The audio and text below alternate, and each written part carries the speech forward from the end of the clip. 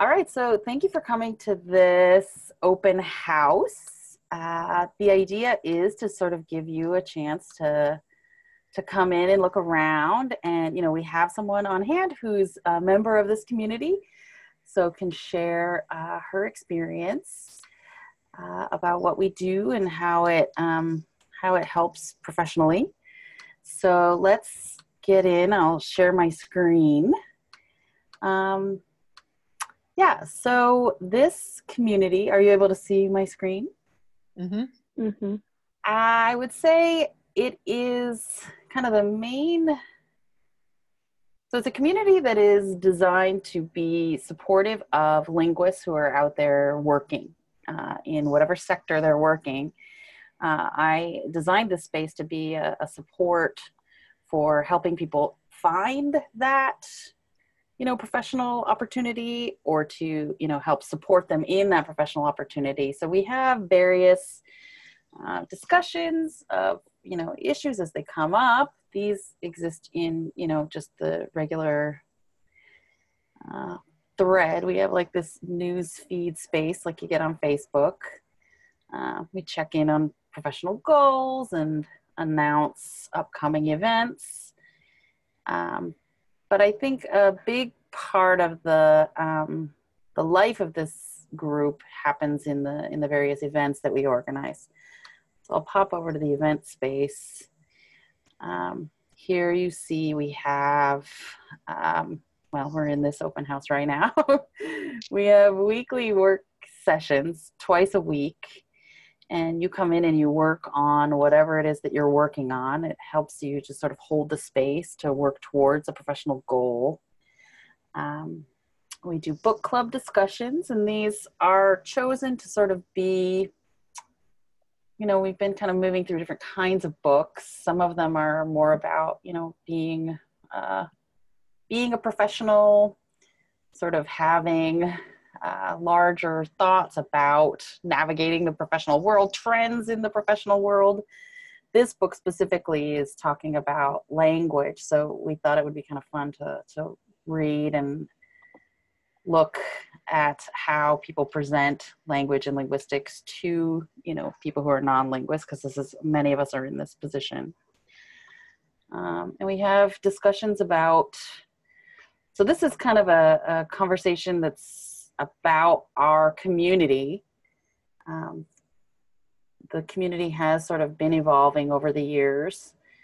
It's been about 2 years that we've been doing activities and having engagement. So themes are a way, we have monthly themes, and that's a way that we sort of organize our activities and ourselves.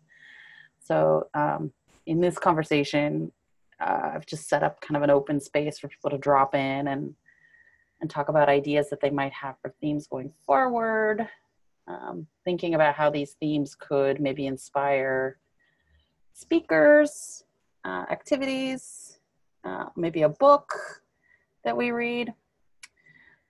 We've been having kind of monthly, about once a month, we have a speaker. And I think a speaker, kind of as we think about speakers going forward, those could be informed by themes. But I don't know. How about, do we have questions about the community or experience from someone who's in the community? What has been the most valuable, or what you might be looking for from a community like this? Yeah, I'm not sure what, I'm interested in kind of exploring, but I don't know what, whether like if I came with a specific purpose and then I didn't find that purpose, I don't know that I'd necessarily be disappointed. I might find something else useful out of it. So that's why I'm kind of like, I'm open to anything. I really like the book discussion, and I'm curious about the guest speakers. Like, what are some of the topics of the guest speakers? Yeah, and Katie, you recently had a guest speaker that you invited. I recently had someone also say that, she wanted a speaker about diversity and inclusion work. So I've asked her to be on the lookout. And community members can suggest speakers, and I think that's the best. Mm-hmm. Yeah, that's how second to last speaker came about, we had a request of somebody who could talk about public speaking and how to address telling people who don't know about linguistics or anything about it, how do you approach that kind of an audience? So how can we talk about very specialized concepts to people who don't have that background? And so that was a very helpful situation. So I was able to find a linguist who has a background in public speaking, who was able to come and talk. Mm-hmm. And on my end, I appreciate the conversations and the guest speakers because it gives us another way of thinking about what we do, alternate career paths. Some of us are kind of set with where we are, but then, we're always open and interested to see what's out there. I find that also to share with others. Guest speakers are the events that I get the kind of people who don't participate in much else come. Mm-hmm. So people we haven't seen in a long time show up at a speaker, or someone who's joining for the first time. It seems like that's kind of the most straightforward. It's kind of the most similar to what you might think about when you think about educating yourself about careers. Mm-hmm. So I definitely want to keep those happening on the regular.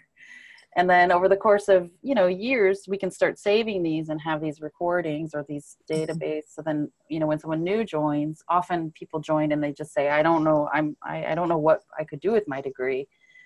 Then we have a handful of things we can point to.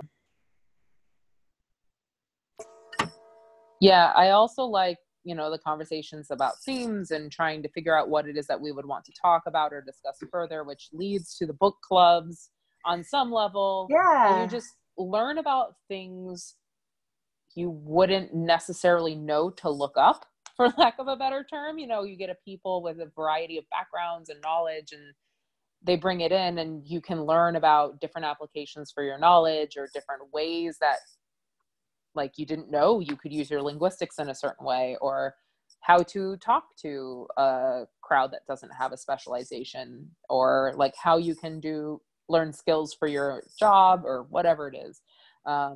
It just provides a sounding board. It's a sounding room, I guess, of people that you can just run ideas by, learn new ideas because they're trying something new, and it's just a way to be creative. And put a linguistic lens on things, I think, is the key here, is that almost all of us have training in linguistics. Yeah. Those who don't value that lens and they are interested to hear about it, I think we are able to take that knowledge and put it towards thinking in different domains. And also it's different areas of linguistics. So I have a question similar to different areas of linguistics. So like my background's in sociolinguistics, but if I'm interested in pursuing sort of, like computational methods, because I want to get into that, is there something in the community for me that would help that? We just had a speaker last week about breaking into tech, and I hope that he will continue to be, when I bring in a speaker, I invite them to kind of stay in the community, and he's clicked around a little bit, but I think he would be a resource and want to continue to be a resource for helping people to think about what they need to know to transition into tech. He's putting together online courses, and I will definitely be sharing information about those. More so than anything, it's creating a space to ask questions, I think, and to make connections and to meet people. And then, people can see you asking questions to him, and everybody can get to see the response that he makes. But like in this course of asking and answering, we sort of build community as we go. I also think that the general population really doesn't understand linguistics, like what it is that we know in our background and our approach. And so being able to ask those questions of people who understand your background and your knowledge is far more beneficial than just asking anybody, because they can give you very specific information or guidance or viewpoints or whatever it is that is basically more relevant to our knowledge background. And that's not saying the rest of the world can't give good advice. It's just saying like having somebody who knows and understands your educational background is so beneficial when you may end up working someplace where other people don't have that. You probably are, yeah. Yeah. Okay, I'm going to stop the recording right there because that